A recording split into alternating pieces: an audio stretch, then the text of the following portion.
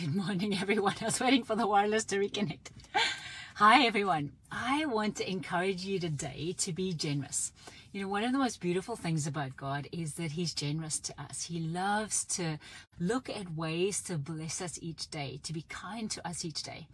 The Bible says that it is the goodness of God that draws us to repentance. That means that His goodness on display every day is what gets us to come close to Him, to hear from Him, to learn from Him, to be loved by Him, to be in awe of Him each day.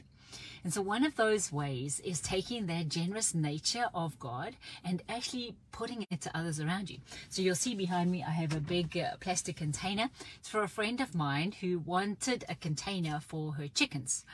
And I said, well, I've got one, and we were thinking of giving it away to the charity store. So why don't you take it instead? So I've got it in my car today, and I'm going to go and give it to her so that she can be blessed by using this for things that she wanted to use it for. And then yesterday, somebody was really a big blessing to me. Our dishwasher needed some cleaning, so I put a solution in and did that. But they actually helped me take apart the whole dishwasher and clean it from the inside out. And so they were generous to me yesterday, which blessed me and our household.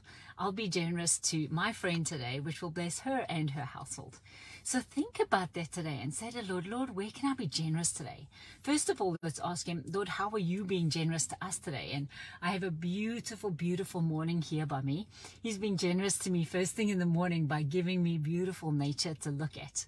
But in your circumstances, wherever you are in the world, what does it look like for Him to be generous to you? And then how do you take that generous nature and give it out to others? So look out for opportunities today to be generous to other people, to love on them, to help them with something you have, to support them in some way.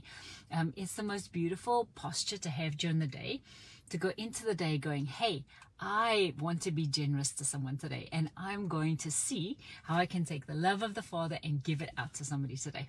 Then let me know in the comments below. Let me know what this looks like for you today. How were you generous today, or how was someone generous to you? Because this is how we get to spread the love of God throughout the world, throughout your day. Bless you guys. Looking forward to hearing your stories.